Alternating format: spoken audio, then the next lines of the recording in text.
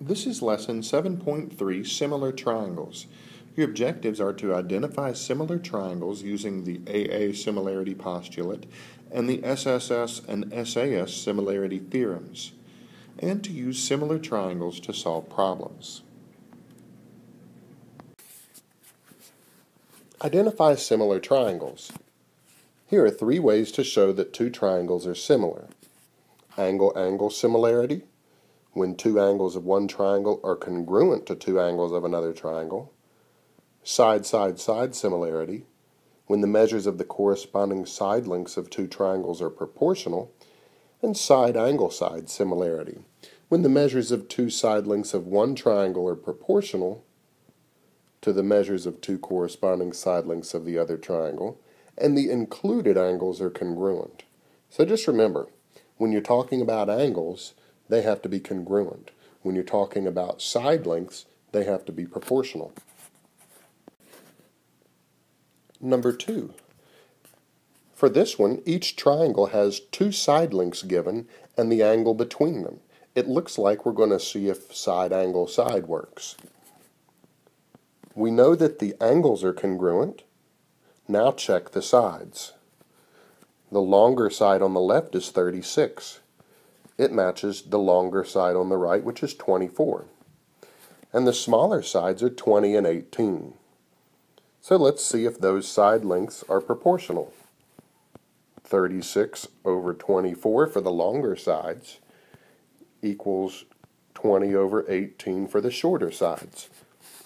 If those reduce to the same thing, then we have side-angle-side similarity. However, 36 over 24 is 3/2. 20 over 18 is 10/9. Those are not the same. They're not proportional. Therefore, these triangles are not similar because the sides are not proportional.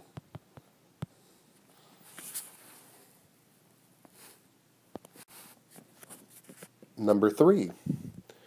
Here we have two triangles, but I don't have any angles or sides marked. But I do have parallel lines here.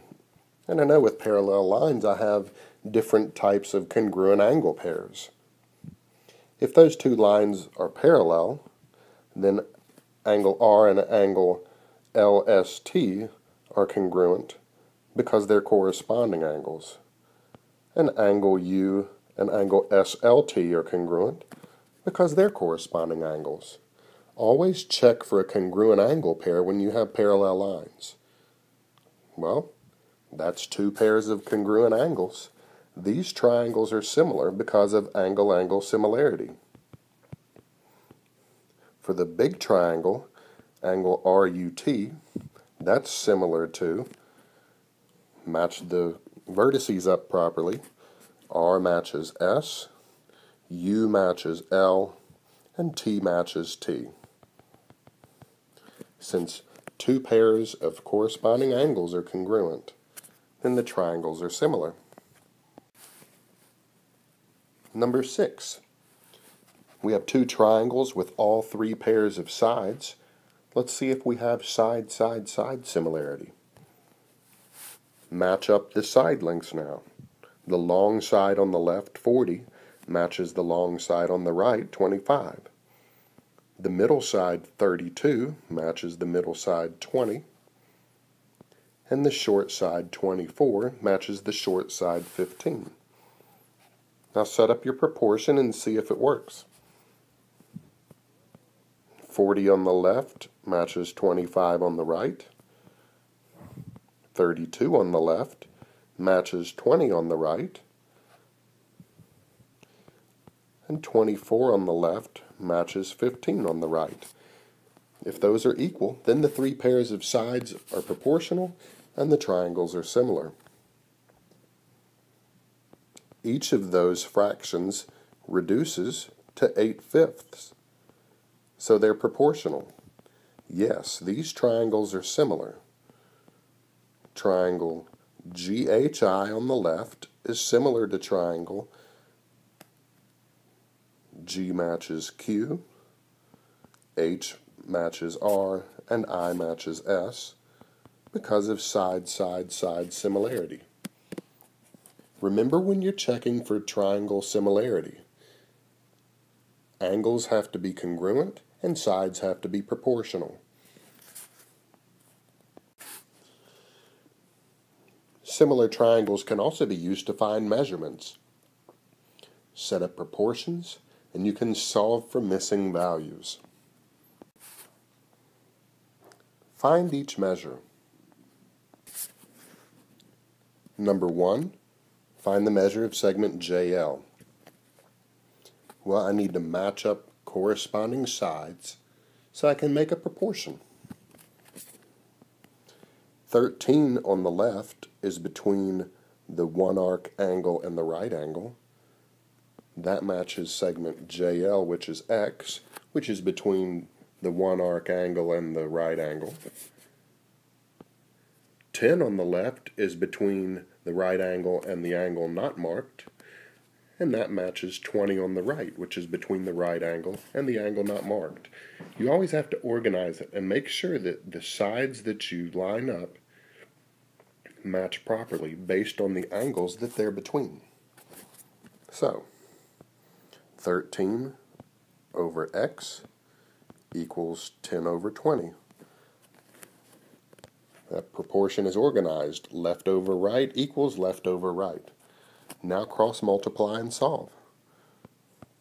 10 times x is 10x equals 13 times 20, which is 260. Divide both sides by 10, and x is 26. And since segment JL is x, then segment JL is 26. Match up the side lengths, set up your proportion, and cross multiply and solve.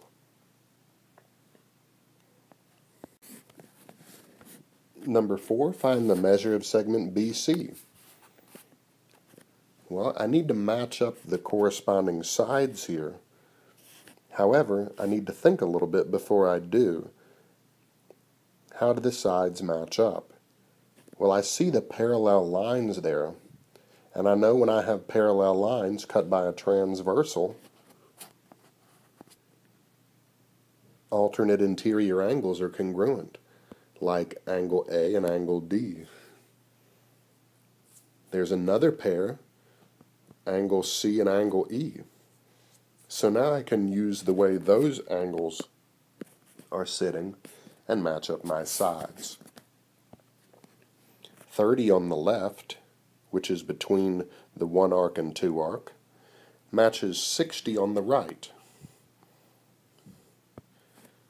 X on the left, which is between the two arc and the angle not marked, matches 38.6, which is between the two arc and the not marked angle. Now I can make my proportion. 30 over 60 equals x over 38.6. Left over right equals left over right. Cross multiply and solve. So x equals 19.3. Segment BC is x. So the measure of segment BC is 19.3. Just be careful on ones like that, because it's easy to match the sides up the wrong way. Make sure that the sides match according to the way the angles are.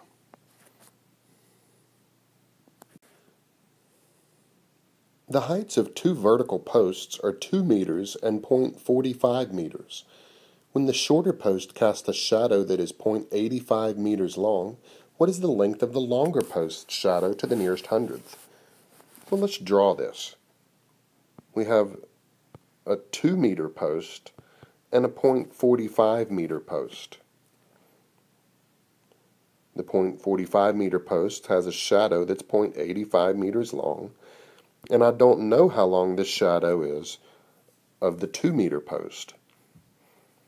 If I close those up, that gives me two similar triangles.